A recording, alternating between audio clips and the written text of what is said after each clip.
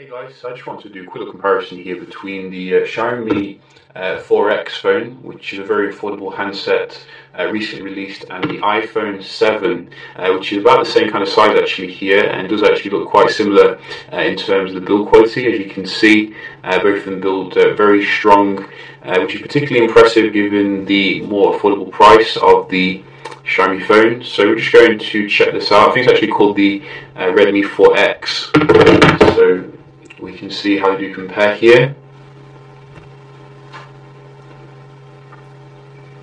And we have updated the iPhone to iOS 11 Beta 2. So that is the latest software here. Can't get used to that control center. Looks pretty weird to me. I don't think we get the latest software with the 4X, which is a bit annoying. You know, you would like to see that because it's a new phone, but I think it's because of the very cheap kind of price here. So you can see we have installed a few apps on both of them, and I just wanted to basically check out the performance. I think we've closed everything down as well. This is a 3 gig RAM model as well, so it's a little bit more expensive than 2 gig RAM, but I think it's definitely worth it. So that was going to the iPhone a little bit. What about weather?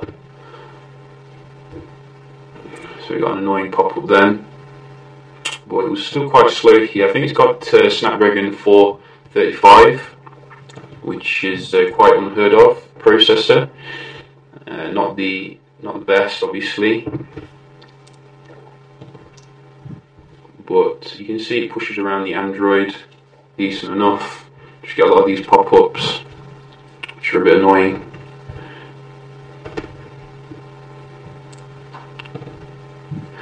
And what else do we have? We have some third-party stuff.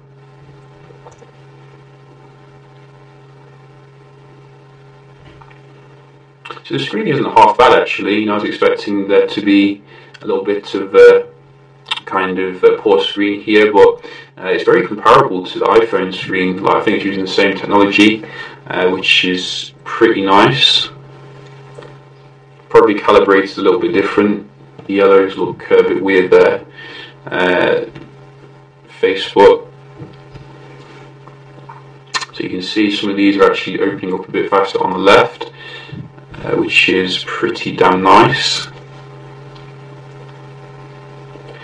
So it's not done half bad here. You know, I'm really impressed actually when it comes to the third-party apps. I bet the games will be different.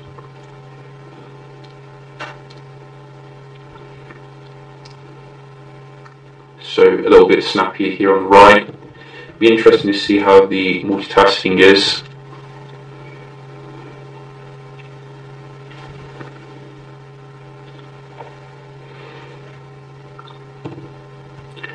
So you can see it's being left behind a little bit now in terms of these games here. Didn't register my Twitch then.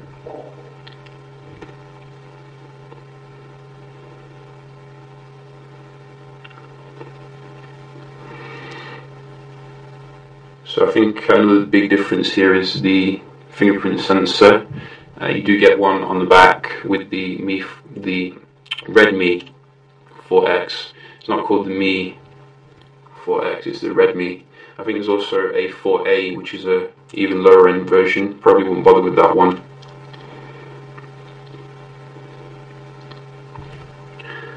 So I think it's only the games here which I've noticed a big difference in terms of the loading speed. You know, imagine technologies were very good at making graphics, but now they have been fired, unfortunately. So, well, they did do pretty well with the iPhone. So let's just move on to the speed then of the Wi-Fi, and you can see we're on the same one.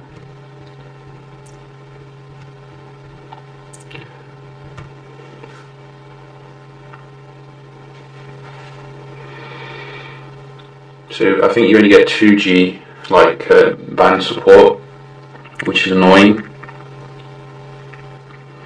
Would be nice if they did put like a dual band Wi-Fi in there.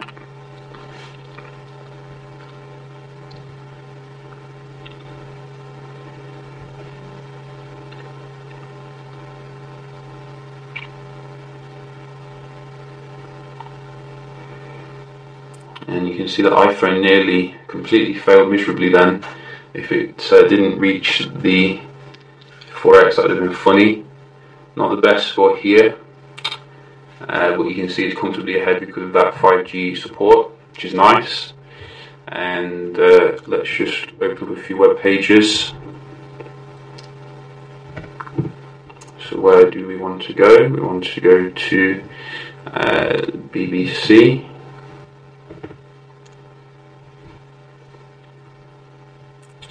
What you can see is seems to have a good load speed. We have a comparable link here. There we go. So you can see it is pretty good at loading the page. Probably not quite as fast as the iPhone here, which, you know, whoa, that is weird. So let's just try this link. Yeah, you can see slightly slow for the Snapdragon 400 series processor. I'm not sure why they keep doing these processors. They just should do 600. Let's just now go to some multitasking. Can it keep up with the iPhone with just 2 gigs of RAM? You can see a reload there.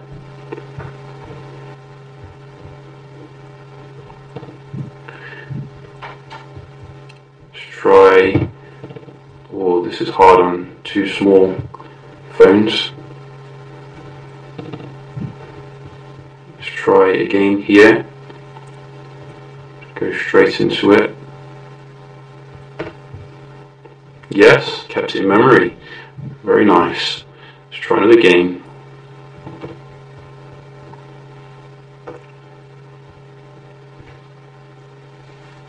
And again.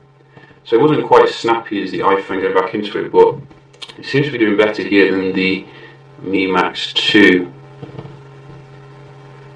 Heroes. Again. Wow, this is a beast at multitasking, I've got to say. Very impressive. One more. Can it make it quadruple? Wow. So very nice multitasking here with the 4X. I'm not sure how the 2 gig RAM model might fare. It probably won't be quite as good.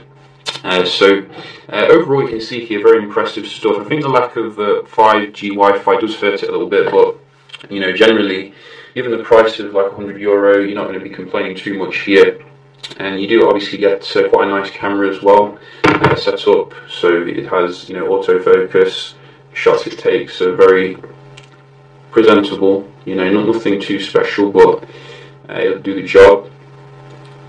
And I think it supports fast charging and has a 3000 mAh battery. So I think this is going to go on forever in terms of the, you know, longevity. It does just have one speaker though, which is a little bit annoying compared to the stereo setup on the iPhone, as well as the Force Touch, obviously, which you do get on the iPhone, which is nice, and iOS 11. So quite interesting nevertheless. I think I'm going to do some more videos with the 4X, so do stay tuned for that. Hope you found this one helpful, and I'll see you in the next one. Cheers.